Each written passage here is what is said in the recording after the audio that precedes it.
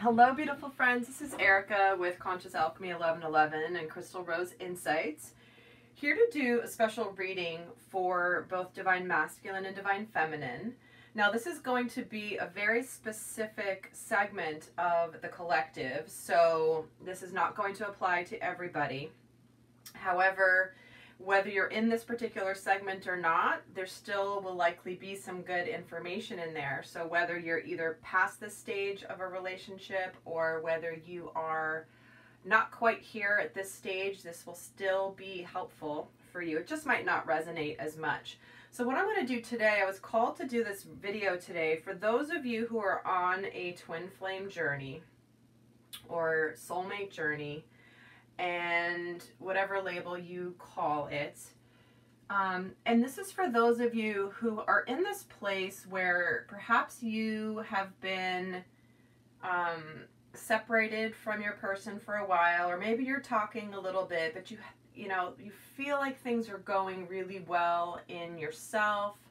You can sense things about to start to happen. You're getting a lot of guidance. You're getting a lot of telepathy or higher dimensional communication, and you just feel really solid. You're in this place where you're good. So if you're a Divine Feminine, that means you're in a place where you're working on your mission, you're excited about your life. Yes, you care about your masculine, but you're not really that worried about what he's doing or not doing. You're really in a place where you're trusting, you're in union with self, and you are taking care of you and just feeling really in your feminine energy. So this is not for those of you that are still really frustrated at your Divine Masculine or are confused about this journey, or you haven't done a lot of your own work. So this is not going to apply as much to you, but this is for those of you where it's like you're in this patient waiting mode. The impatience is gone. The fear is pretty much gone. You had these signs that things were happening, but then they haven't happened. Or maybe they're happening so slowly. And so that's who this particular reading is for. And with that, before I get started, a couple quick announcements. If you haven't joined me over on Instagram, please do. I do readings and posts there that I don't post here.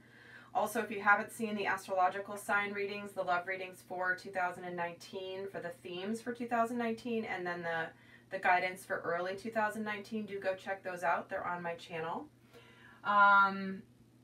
And if you'd like a private reading with me or an energy healing session, the information on how to order that is down below in the description box.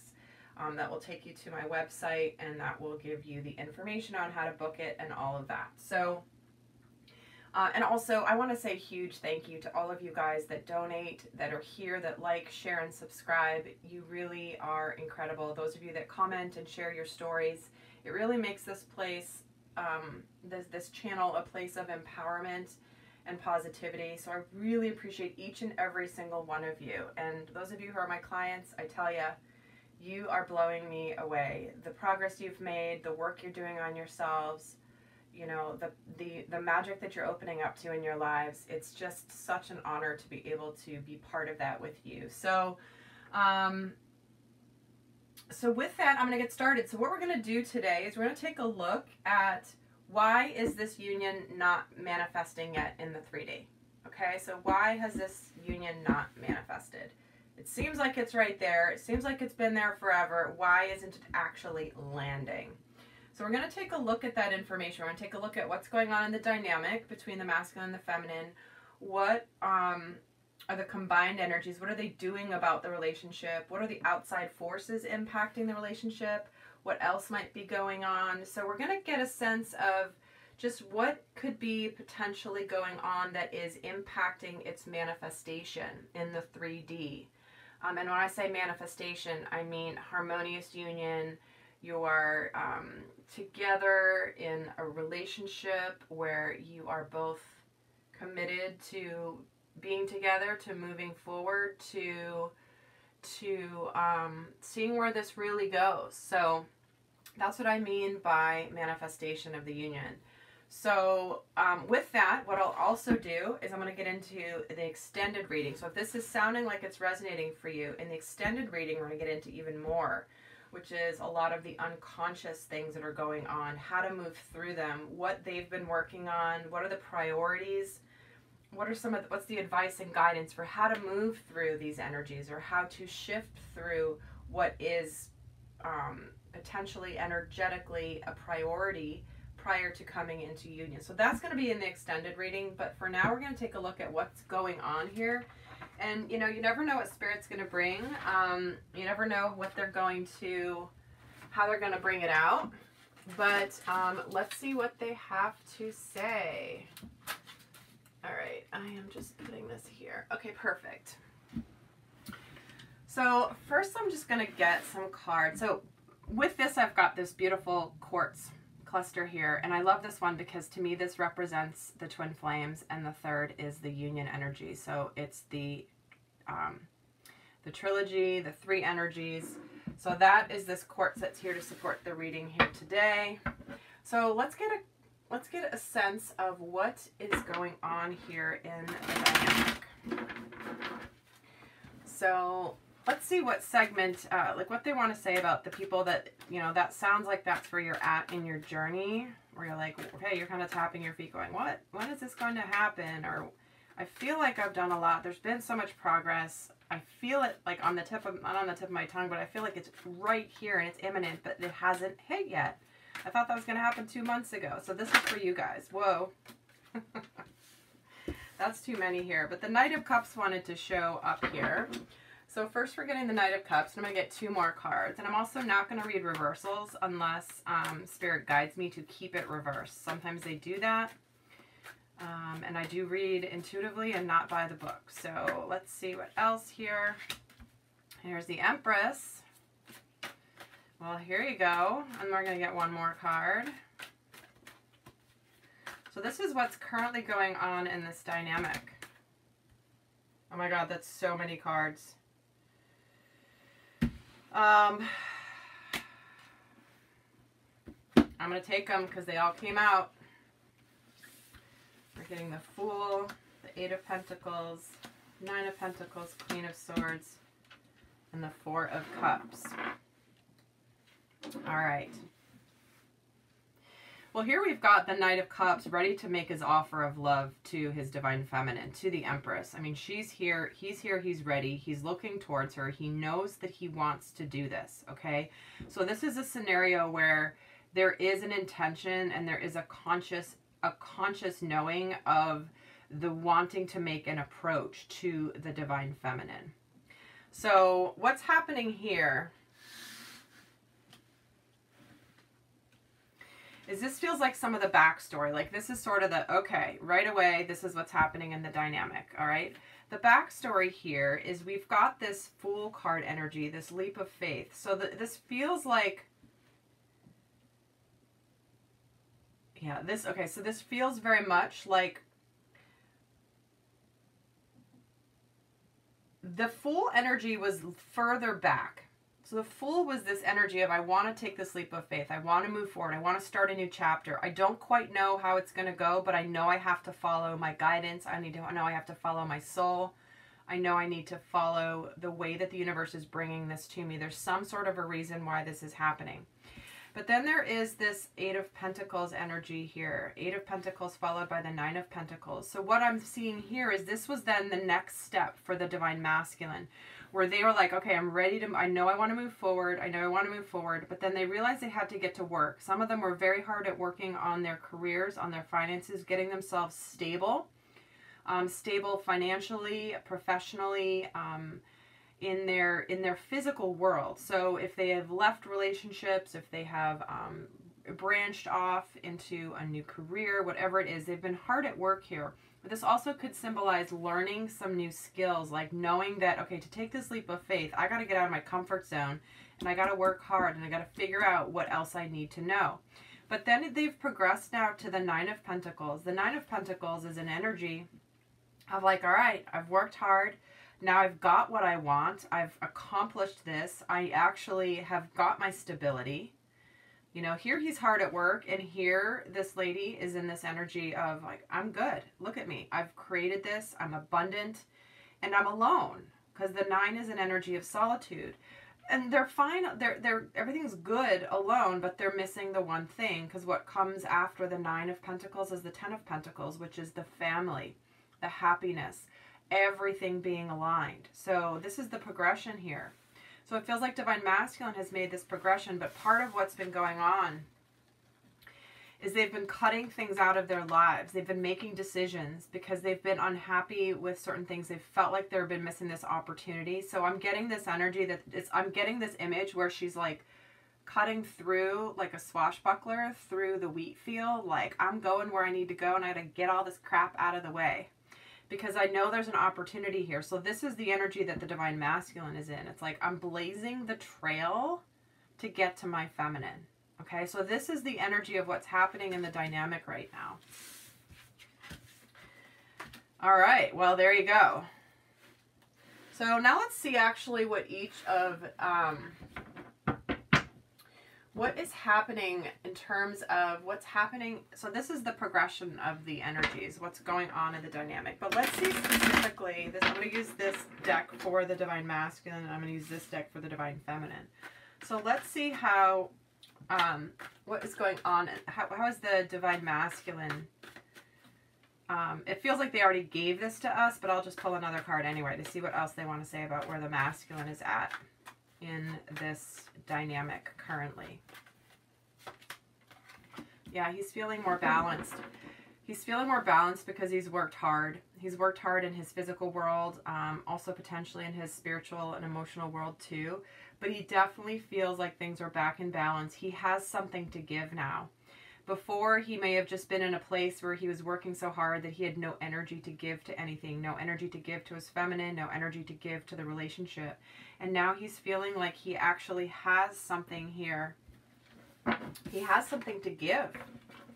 So definitely a lot of Pentacles energies for the Divine Masculine. Very hard at work. Stability, financial security, all of that stuff seems to be very much a factor here. And certainly also could be a factor for the Divine Feminine, because a lot of this could also apply here to the Divine Feminine, where she's been working hard on herself. She's kind of taken this leap of faith also, where she's been hard at work on her mission work. Maybe she's also been working to get herself steady financially, and now she's reached this accomplishment too. She's reached this place of feeling really good, and again, the only thing missing is her partner. So let's see how she is currently relating to what's going, or where is she in this dynamic here? And here's the 5 of Cups. So interesting, she is still a little bit focused on the past. So even though she feels like she's ready, she still might be focused on the wrong thing here. The Divine Feminine may be too much focused on what went on, what didn't go on, what happened, the past heartbreak, past things that didn't work out. She's actually focused in the wrong place. So this could be part of why the union hasn't quite manifested yet in the form that she would like, because her attention is focused kind of in a bit of the wrong place here. So let's see what is going on here in terms of what are each of them doing regarding the relationship. Okay, so let's see what the Divine Masculine is doing specific to the relationship. Again, because they gave us all these cards, I feel like they've given us a lot of this already, but let's see what else they want to add to what the masculine is currently doing regarding the relationship. What is he doing to either make it happen or come into union? What is he currently doing? So we're getting the Moon card.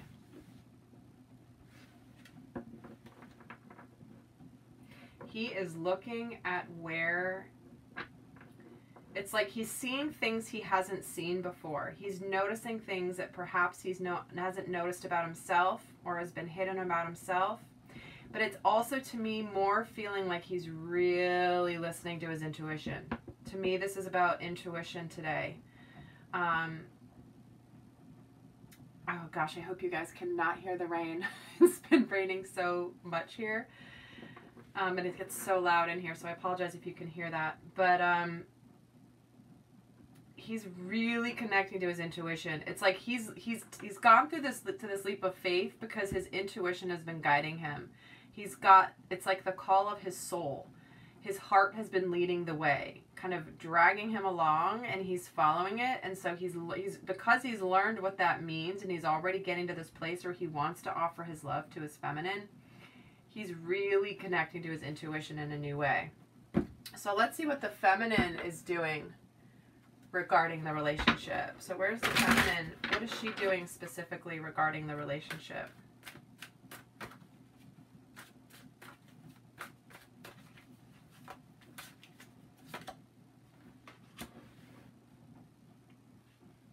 This is interesting. She's very confident. So what I'm hearing is she's very confident, and she's very powerful, and she's very magnetic. But because she's so magnetic, she's got to be careful where she puts her attention. You know, you manifest. If you're not intentionally looking at where you want to go, you'll be manifesting by default. So if you're focused on the past, or you're focused on the fears that come up, and it doesn't feel like it's very heavy for her, but it does feel like she's in an energy of being pretty much of a badass manifester, and she's very confident, and she's waiting here. She's sitting here. Queen of Wands is someone who draws her masculine to her. She can be a little bit intimidating. Sometimes the divine feminine is so intimidating that it's a little bit like, oh gosh, like I don't know if I can go near her. She's just her energy is so big. Her energy is big. So it does feel like she's waiting here for him to come to her. So the Queen of Wands and the Empress here. She's like, okay, I'm here. I'm on my throne. Come and get me. All right, let's see what's going on with the outside influences that are impacting the relationship. What are the outside influences that are impacting the divine masculine first? What outside forces is he facing? Ooh, this one wants to come out. Working together as a team. Getting some help, wanting to be a team player.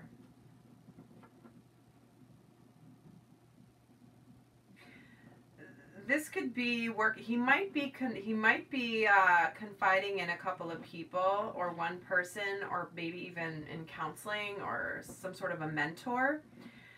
Trying to figure out how to make this happen, because this is an energy of teamwork, working together, not going at it alone.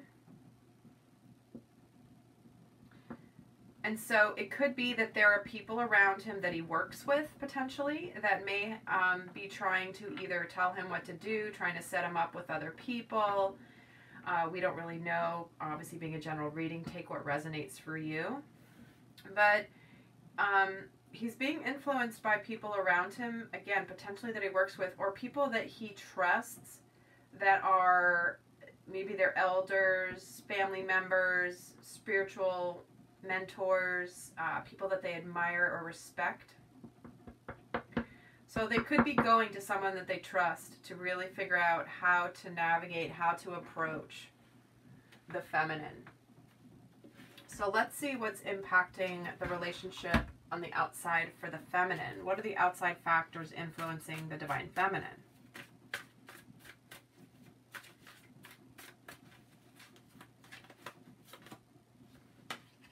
Nine of Cups. So wish fulfillment. Happiness.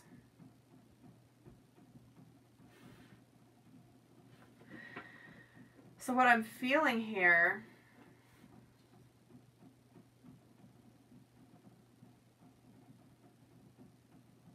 it feels like there's a lot of people around the divine feminine who have witnessed her transformation, witnessed how she's taken charge of her life, witnessed the changes she's made, and they're seeing this, they're observing this, and they may be acknowledging her for this. They may be acknowledging how far she's come and saying, like, cheers to you for sticking it out. This is really interesting because I'm just getting drawn to how this one person is holding up this cup to this couple that are together, and it's like, cheers, guys. And so I'm just getting the feeling that it could be that there are some people around Divine Feminine, or maybe one person even, who is like, you go, girl, because I don't know how you did it, or I don't know how you got this far. I don't know how you've been so patient. So that definitely could be going on in the outside factor, what is influencing. And then let's see just in general what other outside forces are impacting the union.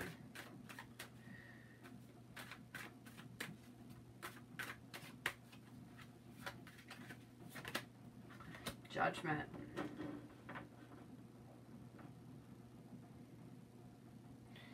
Yeah, this is like they're giving me the message reboot. I'm rebooting my life. So there's a bit of a reboot energy, and I'm getting the image where, like, you know, your computer's been on forever. Maybe you have a lot of tabs open, stuff's been going on, you've been closing some stuff out, but then there's other stuff still left. But it's like, you've kind of done everything, but the system resources are down. And so the computer's operating a little funky, and it's just like, okay, reboot. I'm going to reboot. And once it's rebooted, it's aligned with where you're going next. It's gotten rid of the old stuff. It's clearing out the things that you've already completed, you've done. You don't need that tab open anymore. You took care of that email 3 days ago, like whatever it is. So it does feel like there's a purification energy happening in the union right now, the outside force of purification. I see this as divine energy and not necessarily outside forces, although for some of you this could be that other people are looking at you like in some sort of form of judgment of what you're doing or not doing. All right, you should be doing this, or why are you doing that? And they're kind of sitting there looking, but at the end of the day, it's up to what it feels like. Both the Divine Masculine and the Divine Feminine are in this trailblazing energy. In terms of like, you know what, that works for you, but I'm going my own path, and I don't care if you think I'm crazy or I'm nuts. I'm going to do this, and I don't care whether you agree with me or not. So there's definitely a few other factors here. Let me get another card on the Judgment. I'm going to get a clarifier.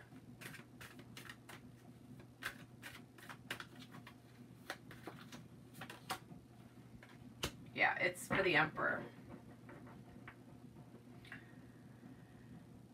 Structure, leadership. This feels like the universe's energy supporting and influencing what's happening. It feels like the universe is aligning. The universe is aligning for this thing to come together, because we're getting both the Empress and the Emperor. So the Knight of Cups is the Divine Masculine in the physical plane. He's the Knight, okay? The Emperor is the Divine Masculine in the higher dimensions, as is the Empress. And the reason that the universe is conspiring to have them come together now is because it's time. It's time to get done with the old and align with what your purpose is here. So those of you that are in this stage know that the divine is supporting you energetically more than you know. All right, well, let's see what else is going on here. What else is going on that could be impacting whether union is manifesting now or not? Because this is really positive what's happening here in the middle. But let's see what else might be going on for Divine Masculine.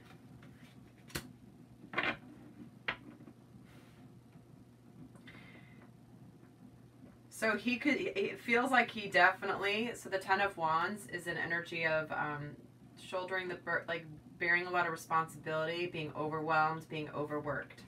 You know, and it's no surprise, he's been hard at work here. but it feels a lot like he's also potentially very overwhelmed with approaching his feminine, but he's ready to drop these wands and bring out the Ace of Wands. He's ready. He's like, I don't need all these anymore. I just need my one. So this is what I was getting with the reboot energy. It's like, this is all the work he's done, all those tabs that were open on the computer. It's like, let me drop those, close them out, and reboot and start fresh.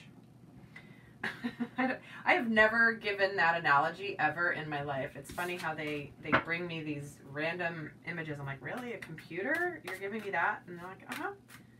Just convey the message, please. So I did. But anyhow, I hope that analogy supported you guys. So let's see what else might be going on with the Divine Feminine. What else is potentially impacting union, not manifesting? Oh, this one wants to jump. Oh, here's the Ace of Wands. Oh my God, guys, this is happening in all my readings. All my readings, it's like real time back and forth between the masculine and the feminine, all right? 10 of Wands, and here she is with this Ace of Wands. She's ready. And look, he's even looking over at this guy. This king, I think he's a king, is looking over at him going, come over here. I got the ace. I know you're looking for it. And I have the world in the palm of my hand. So come join me. It's much nicer over here than it is here. Oh, wow. I swear. You guys, if you've been watching my videos for a while, you know what I'm talking about. You've seen this in action multiple times here lately, especially in the extended readings. When I do the back and forth messages, it's really crazy and fun. Oh my gosh. Okay. Now, I'm going to give one card of guidance here.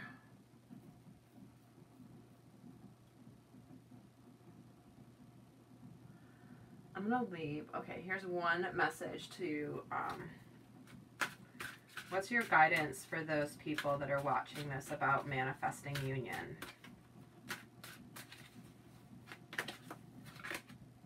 Revealing radiance. My light illuminates the world. This is about you guys shining your light and being in your power completely. Shedding all the old stuff. Getting rid of the things that don't serve you. Getting rid of your burdens. All of that. This is about revealing your radiance, revealing your light to the world. That is what happens when two souls that are complete in and of themselves, in union of self, come together, is you're revealing your radiance. What comes out of an oyster once the sand has been in there? It's the pearl. It's the gritty sand, the difficult times, the painful times that lead to this beautiful pearl. Oh, I love that message. Well, guys, if this has been resonating, here's what I'm going to go do next. I'm going to get into what each of these people have already healed, what the masculine has already healed, what the feminine has healed, what each of them has worked on that maybe the other one doesn't know about. But what we're going to do is we're going to actually get into the unconscious.